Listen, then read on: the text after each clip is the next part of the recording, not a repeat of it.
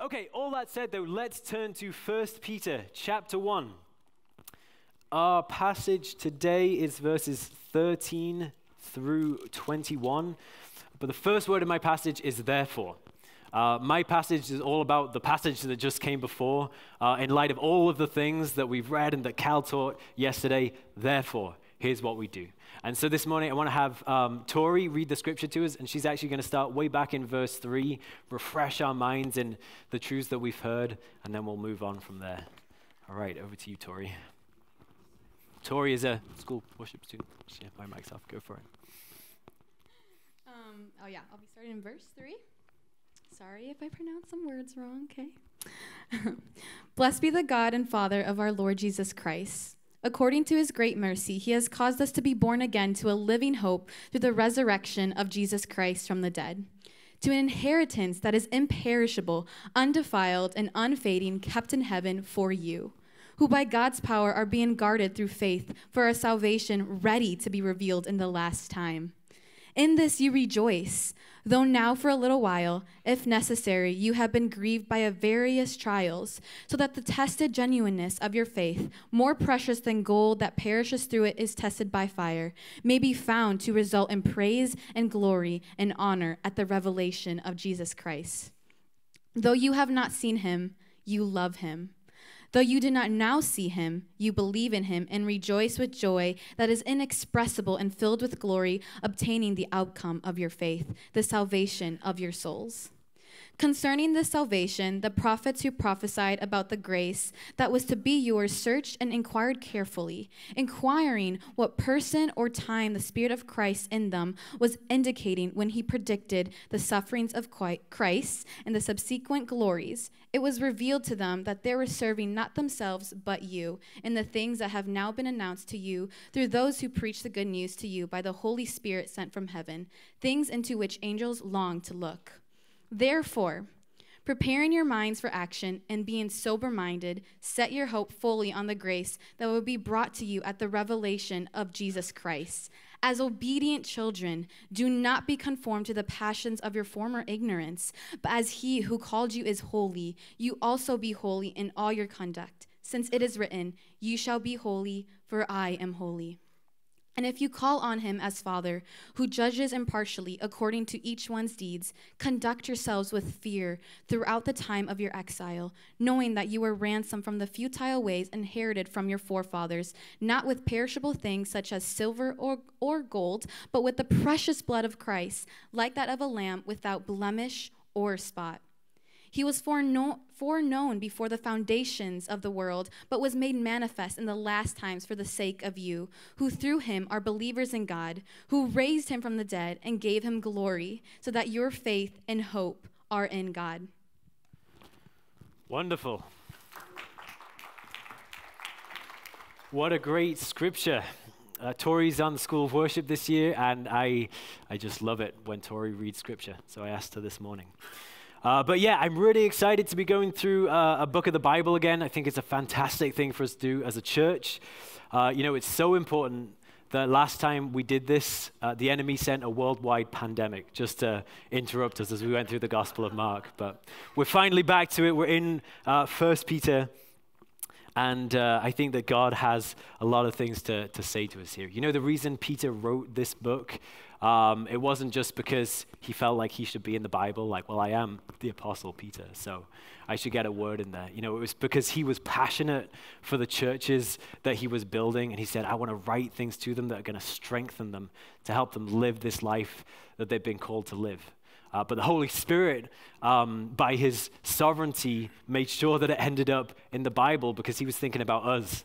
He knew that there was going to be a Living Light church in Kenosha in 2023, and they need to hear these words too. This is going to be life and strength to us. So I'm believing that as we look through this book week after week, that God is going to use it to do wonderful things amongst us and equip us for the things that he has for us to do.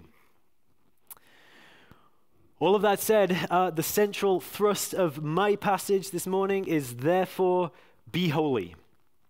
Therefore be holy. So therefore, again, in light of all of the blessings that we've talked about and read about, the great mercy that we've received, the new birth, the living hope, the gift of faith, All of these things, the saints of the past long to look into these things. The angels peer down in amazement because of the privileges that we have in God. And so Peter, after saying these things, he says, therefore, there's a logical response to these things. If we truly grasp a hold of everything that God's done, there's something we must do. And what Peter says is, therefore, be holy. What is the response to all these things? It's holiness. I need to live a holy life. If we're seeing our lives correctly, if we have in view the mercy of God, the natural response is holiness. So that's what we'll look at this morning. Now, some of you might feel like, did we not have a message on holiness somewhat recently? The answer is yes. We've had quite a few actually over the last year. And so as I was preparing this week, I was kind of doing some mental gymnastics and can I make this passage about something else than what it's pretty clearly about? But in the end, I couldn't get around it. This is what Peter is telling us to do. We need to live a holy life. And so in the end, I was encouraged by it because I do believe this is a timely word of God to us. This is something that he's speaking specifically to us. You know, it's always the word of God to the people of God to be holy, but I do feel there's something timely in it for us to get a hold of in our lives, in our day. And so we'll look at holiness. Now, holiness is interesting because it can be difficult to define. And on one level, when I read these verses, I think, well, kind of thanks for nothing, Peter. You told us to be holy, but what is it? What does that look like? You know, it would have been helpful if after he said, be holy, he'd given us a list of do's and don'ts, because now I know what I'm supposed to do. Or give me that 12-step plan and I'll go ahead and follow it. But Peter doesn't do that here. He seems determined not to boil holiness down in that way. It's more than just rules to follow. Instead, he gives us the overall shape of holiness. It's a mindset, it's an attitude, it's a way of approaching life that we take on. And he paints a picture of the kind of life that this is. And this is important because if we don't have this, if all we have is the do's and don'ts, we can never actually be holy. Even if we're following them quite well, we still won't attain holiness. You know, Philip brought this out great a couple months ago when he's saying he grew up in a holiness movement. And he did quite well following the rules, but all he came out of it with was the rules. Just do this and do that, and he missed the heart of holiness. And we need that. We need the heart. We need it to grip us if we're truly going to be a holy people. It's kind of like this. It's kind of if you said to me, okay, tell me what Living Light Church is all about. And I said, well, we have 2 services. There's one at 8:30, there's one at 10:30, and it's important to try and be on time. And that's what I told you about the church. It's not that those things aren't true, right? But I've kind of missed the point. No, tell me what your church is about. And it's like that with holiness. If we just jump to the do this and don't do that and miss the heart behind it, then we haven't really got holiness at all. This isn't to say that Christianity is a religion that doesn't get into the specifics or leaves morality up to us. It doesn't say just make sure your heart is in the right place and then define holiness for yourself. No, in fact, the New Testament gets very specific. One of the ways that it does this is through virtue lists and vice lists. It's just one of the ways that it does it.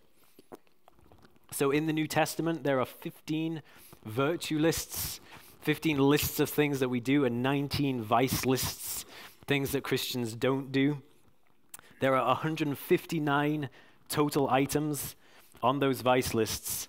And top of the list is sexual immorality, idolatry, and the ways that we speak. Okay, so the Bible gets plenty specific. But that's not what Peter is doing here. He's trying to paint a picture for us. He's saying this is the kind of person that a holy person is. So with that in mind, let's dive in and see what Peter says. Does that sound good? Okay, first thing that Peter says here, or first thing that I'm going to draw out, is that holiness is a thankful response to God, or a holy life is a life lived in thankful response. That first of all, holiness is a response of gratefulness for all that God has done. Again, this is the big therefore at the beginning of our passage. We've just heard about our inheritance, our salvation, the mercy, the protection of God, and then the therefore, right? These things should produce a thankfulness in us, a sense of privilege, a sense of who am I to receive all of these things? But it shouldn't just produce a thankfulness. It should go on to launch us into a whole new kind of life. This is the flow of our Christian lives, is that in the morning we reset our minds with all of the great things that God has done. and then therefore. Now I'm going to walk out of my room and live a certain way because of everything that God has done for me. In other words, it says, how could I not spend my energy in service to God? If I've truly seen the things that he's done for me, how could I not spend this whole day living my life back to him? And at the end of the day, when my energy is spent, I don't think about the fact that I did a good job. I don't think about myself at all. I'm just still thinking, who am I to receive these great things from God? In other words, for holiness to be holiness, you don't just do holy things, but you do them gladly. You do them freely. You do them because you've caught a vision of how good God has been to you. This is the point of being born again. You know, born again implies the start of a whole new life, doesn't it? The point of being born again isn't just that you're glad that you got born again. It's not like a trophy that you put on the shelf and say, I got born again, this is great. But no, we're born again into a life. We have a whole new life that we can live now because of what God has done. You know, it makes me think about my boys. I have 3 boys, and I remember each of them being born. I remember my firstborn, Jed, the most clearly because he wasn't breathing when he was born. And which I had no idea. I mean, obviously that's not ideal, but I didn't know that's kind of fairly normal for babies, and you kind of have to get them going. No one had told me that. So he came out, he wasn't breathing, and it was an intense moment in my life. And he didn't breathe for it was just about 10 or 20 seconds. I have no idea actually how long it was because it felt like 3 hours to me, you know. But when he finally got going and gave that first cry, it's one of the very few moments in my life where I just buckled to the ground because of just the awesomeness of that moment of having a new life. But you know what I didn't do in that moment was say, okay, I feel like I've experienced fatherhood now. I'm good. Right? Because the point isn't the moment of birth. The point is he has a life to live now. I want to train him. I want him to grow up. Right? That's what it's all about. And it's the same for us with new birth. We don't just say, well, praise God that happened, but we say, there's a whole life for me to live now as a result of these things. So every morning, to be holy, we say, man, I've been given a new life in God. We turn back to 1 Peter or 1 Peter. See, when I get going, I forget. I'm still working on it. But we turn to these kind of passages and we remind ourselves, this is what God has done. Therefore, now I'm living my life for God. You know, for me, a lot of times I just can't get past Psalm 23. Just the first verse, the Lord is my shepherd. You know, so often I wake up in the morning, the anxieties can start right away, the stress, the things of the day. And I just think, I have a shepherd. I'm not here on my own. I have a shepherd. You know, there's these truths that we just remind ourselves of. Now I can live my life back to God. Peter returns to this theme in verse 18 and 19. He says, knowing that you were ransomed from the futile ways inherited from your forefathers, not with perishable things such as silver or gold, but with the precious blood of Christ. So what Peter is saying here is your new life didn't come cheaply. Right? It's not a light thing that you're saved. Jesus bought it by his own blood. And again, when we see this, we think, how could I not live my life back to God? Peter also says in verse 17, and if you call on him as Father who judges impartially according to each man's deeds, conduct yourselves with fear throughout the time of your exile. So there's a flip side to this. It's not just the grace, the mercy, the goodness of God that causes us to respond to him. It's also knowing that he's a judge. It's also knowing that we'll stand before him at the end. And so we have this big picture of God. He's not small in our thinking now. He's big. He's everything. And when we see him for who he is, it causes us to live in this kind of way, this holy way. I want to turn to Leviticus 19, which is often called the Holiness Code. This is going to give us plenty of specifics. If you want specifics, Leviticus 19 is a great place to turn. But I just want us to see what God says over and over again about our motivation for holiness. So starting in verse 1, it says, and the Lord spoke to Moses, saying, speak to all the congregation of Israel, and say to them, you shall be holy, for I, the Lord your God, am holy.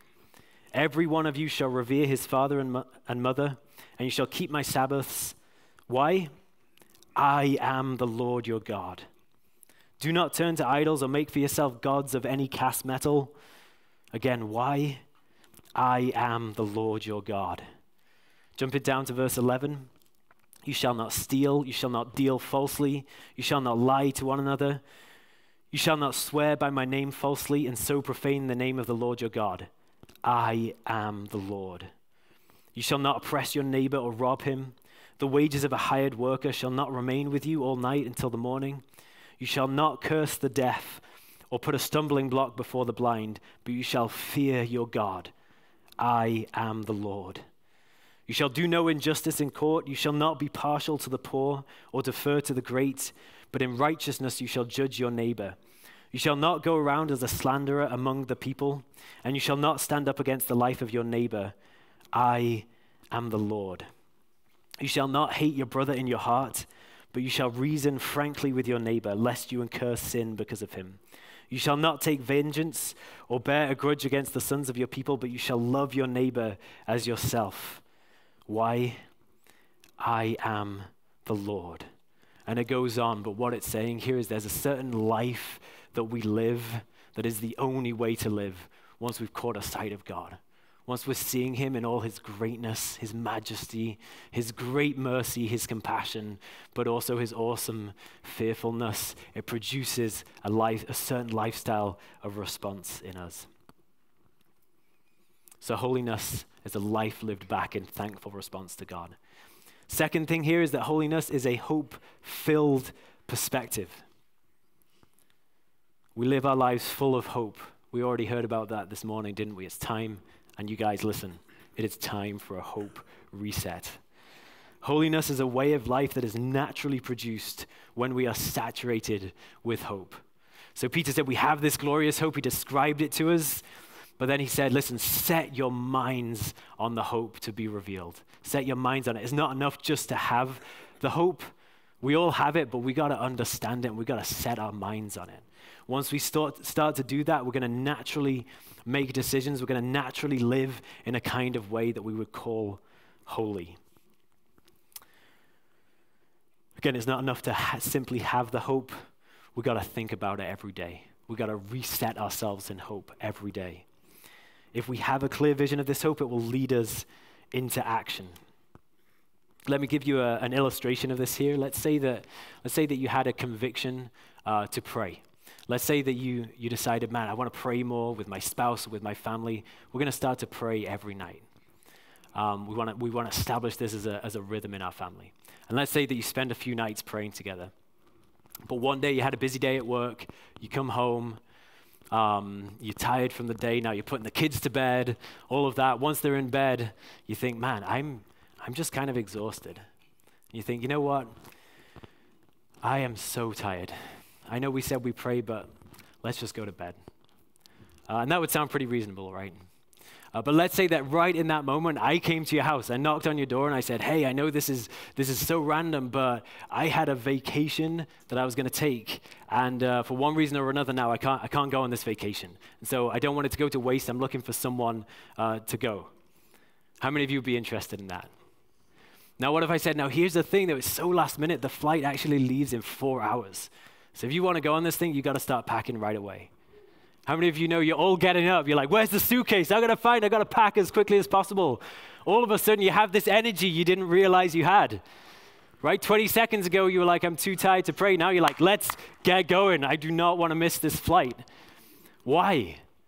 It's because of hope.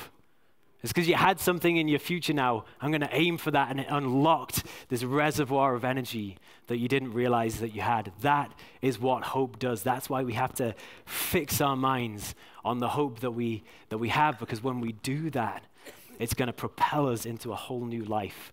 We're going to find that we're living our lives with an energy and a power that we didn't even know we had. Why is that? It's because we grabbed a hold of our hope. Again, Peter says, prepare your minds for action. It's this kind of thing. Once we have hope, we're prepared for action. Why? Because I'm working towards something. What that literally means there, what Peter said, is to gird up the loins of your mind. I don't know if you realize that your mind had loins, but it does. And we need to gird them up. So the image here is of wearing some clothes that you can't really work in. And when it's time to get going, you kind of hitch them up and you get ready to be able to move. It's kind of like we could say, take off the high heels of your mind. They look fine, but you can't run a race in high heels. You got to get your mind ready and going for action. How do you do that? You don't beat yourself into action. You remind yourself of the hope that you have. And all of a sudden, I'm ready to go. So what is our hope? It's a grand vision of what God is going to accomplish. It's sure. It's something we can be absolutely confident of because it's based on the resurrection of Jesus. This is what we sang about this morning, right? Then came the morning that sealed the promise. Every promise is absolutely sealed because your buried body began to breathe. Like once Jesus rose from the dead, it's over. There's no more questions. There's no doubt about how this thing is going to end. Jesus defeated death. So we have this absolutely sure hope. Again, Cal brought this out last week. Normally when we use hope in everyday language, we just mean I wish. As in I hope that the weather is nice tomorrow. What we really mean, we're not confident. We just mean I wish. And I don't care how good your weather app is. It's just a wish that we have. Biblical hope is different. It's saying I'm confident. I know what's going to happen in the future, and I'm absolutely confident of it. Not just because God said it, but because Jesus rose from the dead. So again, biblical hope is different. It's absolute confidence.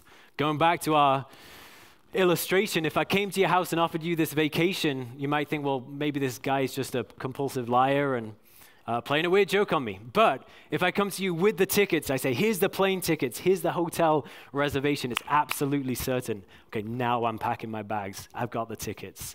Well, we've got the tickets. Amen. We've got the tickets. There's nothing left to question once Jesus rose from the dead. Again, Peter says this in verse 20 and 21. He says, Jesus was foreknown before the foundation of the world, but was made manifest in the last times for the sake of you, who through him are believers in God, who raised him from the dead and gave him glory, so that your faith and hope are in God. So why did God do everything that he did through Jesus? It's so that we could have hope in him, so that we could live these lives of faith. So will it make a difference? Will it really make a difference if I pray? Is it really worth continuing to take a stand? Is the heartache of living this Christian life really worth it? The answer is always yes. Why not? Because I feel like it in a moment, but because Jesus Christ rose from the dead. We live these lives of hope. We say, I'll contend for your promises. We have great promises from God. All right, I'm going to contend for them. If God said it's going to happen, then I know it's going to happen. So I'm going to be one who stands in faith and hope. So our hope is absolutely sure. Second thing is that our hope is restorational. It's not a hope of escape primarily, but a hope of restoration. It's not things are bad right now, but I'll hold on and one day I'll get to heaven. And oftentimes we've made our hope primarily about escaping to heaven. The Bible talks much more about heaven, though, as a kingdom being established right here on earth. This is how Jesus taught us to pray. He said, your kingdom come, your will be done here on earth as it is in heaven. So I don't just hold on for heaven, but I grab a hold of it. I say, God, establish it down here and establish it now. This is what I want to see. It says if God's on the move, everything can change. So I'm launched into a life of mission. Don't help me escape up there. Help me to engage in bringing your kingdom down here. You know, being clear on this will totally change the way that our life functions. If we have a hope of escape, we'll primarily live lives of escape. It's like, let me escape to Netflix right now and then to heaven later on. But if we have a hope of restoration, we'll live lives of mission. God's restoring all things. I don't want to miss out on that. I don't want him to do it in the next generation. I want him to do it right now. So this is the kind of hope. So what can I do? I can live a life of holiness. That's one thing that I can do. So when we have this hope, we're launched back into this kind of life. You know, Cal mentioned a song last week that we're doing in the benefit concert. I'm going to mention another one because it's so good and really captures this hope that we have in God. And so it's, did you feel the mountains tremble? Do you guys know that song? So good. Let me read out a couple of lyrics for you. This was written by Martin Smith, and I tell you, when he wrote this song, he just got a hold of some of the hope that we had. He just caught a vision of it. He said, do you feel the mountains tremble? Hope isn't just something that we know, it's something that we start to feel. We put our minds on it long enough that we feel it in our bones. Did you feel the mountains tremble? Did you hear the oceans roar when the people rose to sing of Jesus Christ, the risen one? Did you feel the people tremble?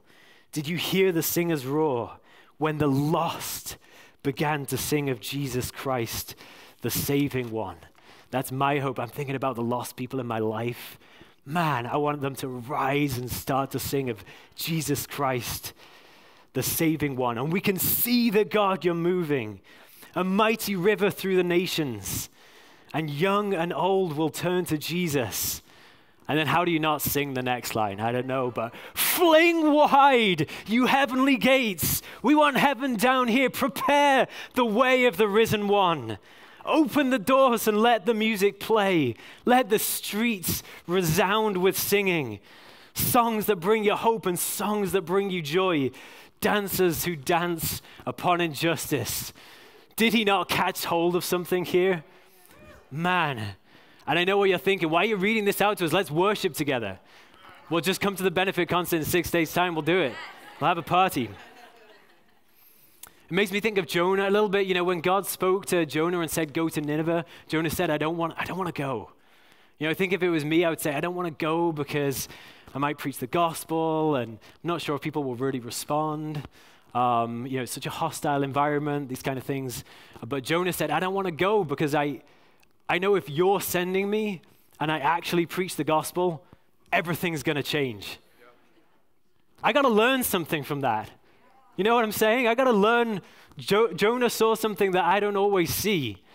Like, okay, if God called me to be alive in this generation and he's given me his gospel, something's going to start to happen when I engage in holiness.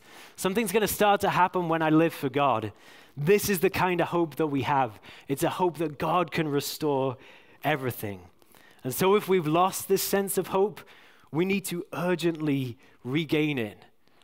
And it's an easy thing to do. We live in such a hopeless culture. So easy to fall into, well, what difference would it make if I fill in the blank? So easy to be worn down and crushed by the things that happen to us. We need a hope reset. Do we not need a hope reset? I know I do. So my antidote is this, the Bible. I just start to shut out other voices and I turn my ear back to God. I find the more that I'm in the Word, the more hopeful that I am because I keep reading about these really dark situations, these really dark moments of history, and then I keep seeing God break through in his power. And I think, well, my day's no darker than this, and God hasn't changed, so maybe he can break in now. And when I start to read the Bible, I'm like, how could I be hopeless? And how could I be apathetic? I'm going to live for God, a holy lifestyle with everything inside of me. All of a sudden, why couldn't God bring revival in our day? Come, Lord Jesus, probably in 50 years. No, come, Lord Jesus. Why couldn't you do it now? Why not? Well, I know what I'm going to do. I'm certainly going to pray. And I'm certainly going to live for God in holiness. Those are the things I can do. And I've caught a vision of something, so I'm going to do it. Okay, final thing here then is that holiness looks like a life on mission. We started to say these things, but as we've seen, Christian holiness must be hopeful. And if it is a true biblical hope, it will thrust us into mission. So holiness then looks like mission. Again, holiness isn't a retreat. Holiness is an engagement with the world around us. And this is what verses 14 through 16 say. This is the centerpiece of our passage. It says, as obedient children, do not be conformed to the passions of your former ignorance, but as he who called you is holy, So you be holy in all your conduct, since it is written, you shall be holy, for I am holy. So a couple things here. The opposite, Peter says, of holiness isn't wickedness, isn't depravity. Here he says the opposite is ignorance. Later on in verse 18, he says, you know that you were ransomed from your futile ways of life, handed down from your forefathers. So the opposite of holiness just looks like emptiness. It looks like futility. It looks like just nothing. It certainly did for me. You know, when I had a period in my life that I wasn't really living for God, I didn't go out and do all the worst sins. I did nothing, basically. You know, very, very quickly, my life emptied of all purpose. I don't have any idea of why I'm here anymore, so I guess I'll just binge some TV. And what happened for me was, so during this time, like I said, it was quite an inward thing, so I was still part of a church. I was actually still on a worship team, all these things. It's in my teens years. And there was one particular day where me and my friendship group, we said, let's have a Disney day. We'll spend a day watching all the old Disney movies. And so we decided to do that. So we started at 8 a.m. with The Little Mermaid. And yeah, I know, it wasn't my choice, but we got going, like, okay, we're going to do this day, let's do this thing. So we started and we kicked off with Little Mermaid. Now later that day, I couldn't stay the whole day because I had a worship practice that night. I was still on the worship team. And so I was watching these movies for, I don't know how long, an embarrassingly long amount of time. We didn't stop for lunch, we just grabbed some food and kept watching. And it was boring. I think we all felt like that, like, oh, it's going to be great, we'll watch these movies all day. But by the afternoon, we were like, this day's kind of dragging. This is kind of boring. Anyway, I couldn't finish out the day because I had to go to this worship practice. And all of a sudden, I'm singing about God and who he is and what he's all about. And all of a sudden, I had this vision of two ways that my life could go. I was like, the rest of my day was pretty boring. But this is great. I'm catching a vision again. This is what my life is all about. And that day I decided, man, I got to give my life back to God.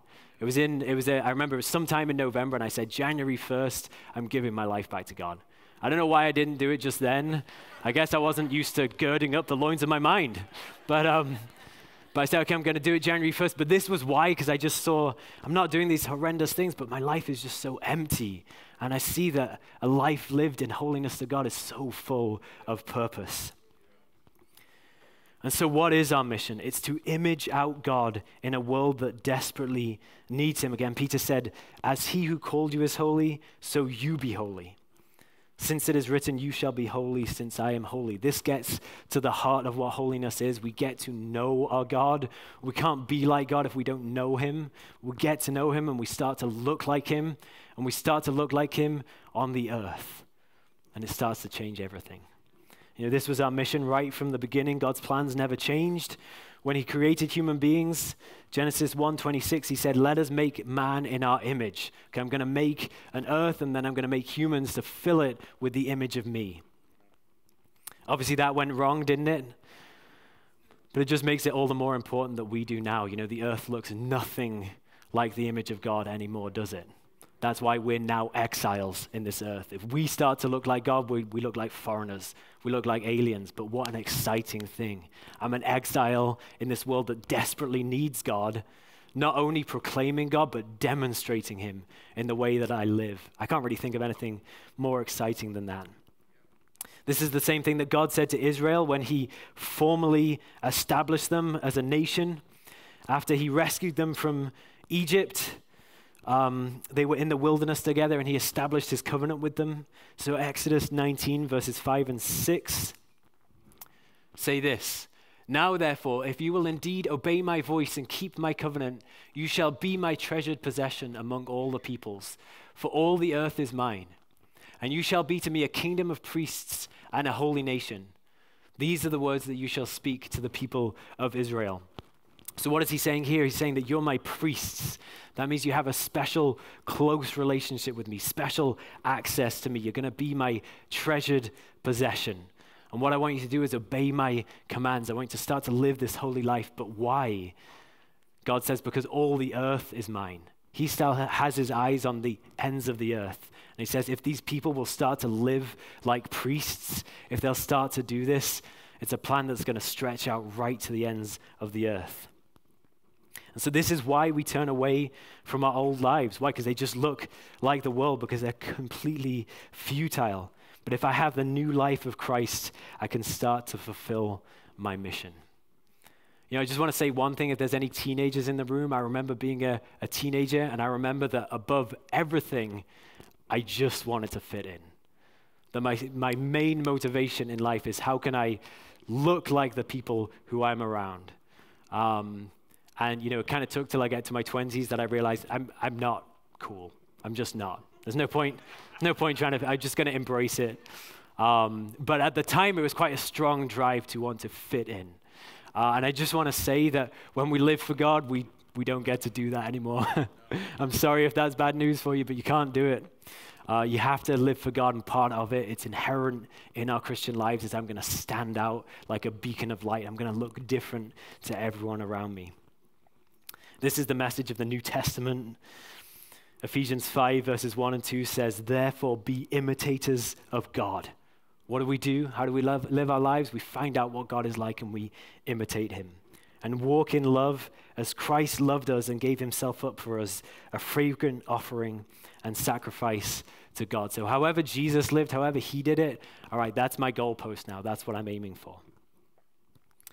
So we've kind of already said this, but a couple of things about this holiness then is it must be relational. We can't look like God if we don't know God, so we've got to get to know him. It's also comprehensive. Peter says it's in our lifestyle. There's nothing that's outside of the realm of what God wants to say to us. So Grace said, "Come and take your place right at the center of my life," right? That was the song for this morning. That's it. There's nothing in my life that God can't put his finger on and touch. It's not just enough to honor God with my prayer, with my Bible reading. It's got to be in my finances too. Yeah? I got to do the Dave Ramsey course. And last thing here is it's deliberate. It means that we can't say, yeah, I should really get around to making this change one day. It said, no, I'm going to do something today. I'm going to start to live like God. So here, it is time for a hope reset, isn't it? Shannon, would you mind getting on the keys? We'll just take a couple of minutes here and just stand in the presence of God. Hope is something that we work on, something that we live out. But I believe that God can do something right in this moment as we just stand in his presence. So let's stand together.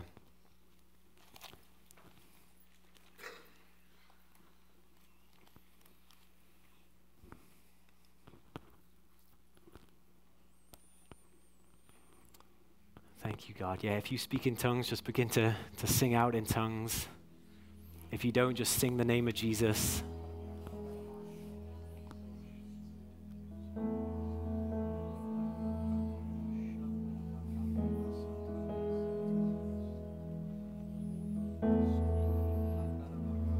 Thank you, God.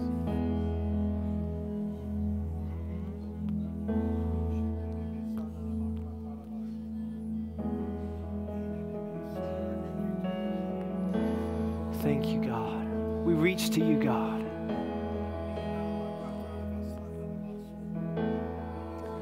Holy Spirit, I pray that you would breathe fresh life into us.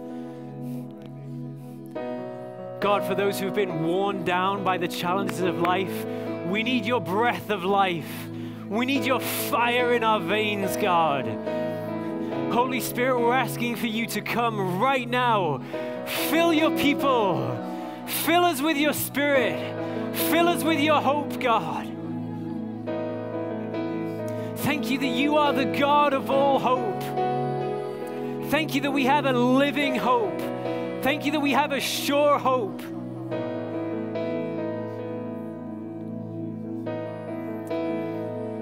I believe that as we're fixing our eyes on him, some of you are beginning to feel strength in your bones. You're actually starting to feel it. I felt so weak. Now I feel it in my body. The enemy's told me you're not good enough for this. You're not strong enough for this. God is saying, yes, you are, because of the hope that I have for you. as you start to feel that strength rise up in you, just lift your voice. Let it be an expression of the hope that you have. Let's sing to God together. Thank you, Father.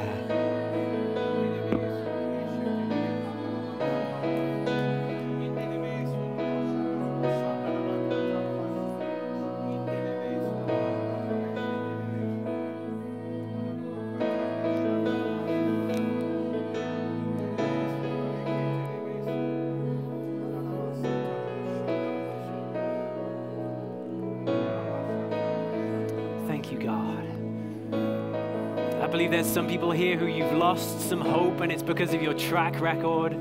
You're saying, I've tried this before.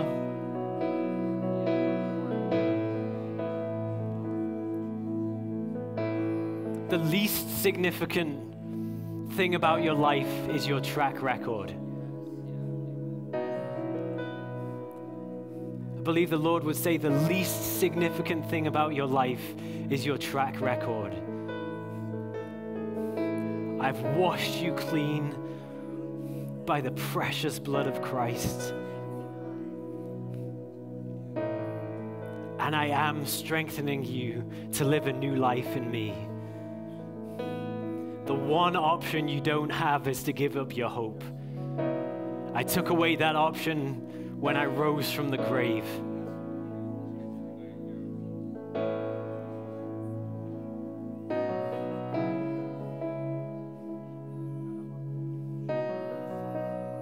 So God, we just lift up before you our track records. We submit them to you. And God, we say, let today be a fresh start. Let today be a fresh start. Would you empower us by your Spirit to live sober, self-controlled lives, set on the hope that you have for us and ready in position to live for you, God, to live for you with everything inside of us. Thank you that your grace and your mercy is so abundant to us. And God, we just determine today to live our lives back to you.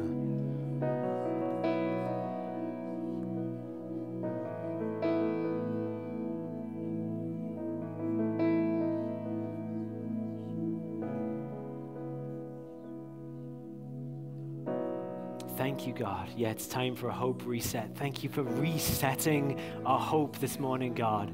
Thank you for your great and powerful voice to us. God, we just say that now we will stand in hope. If I have to reset my hope in an hour's time, I'm going to do it. If I have to reset my hope tomorrow morning, and I know I will, I'm going to do it. I'm going to remind myself of everything that you've spoken. I'm going to reset my hope, and I'm going to live for you, God. Amen. Amen. Good stuff. God is on the move. Let's be hopeful and let's live for him.